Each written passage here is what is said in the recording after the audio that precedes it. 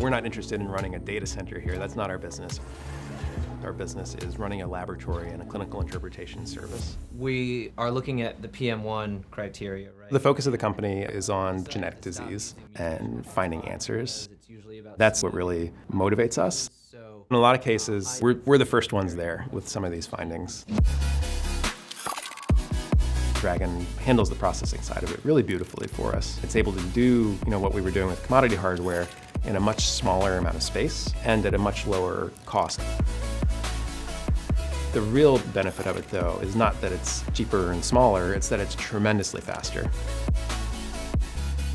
We're actually able to process genomes 25 times as much data, several times faster than we're able to process exomes using our existing system. The transition from our existing systems to using the DRAGEN was surprisingly easy. We had to make code adjustments, but it wasn't a major overhaul. One of the things that we really liked about using DRAGEN and integrating with our existing systems is that we were able to use the pieces that we wanted of both of our current system along with what the DRAGEN could offer.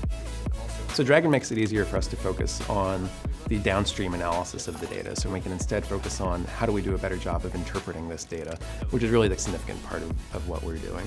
I see the future of GeneDx as really making genomics an integrated part of the next generation of healthcare.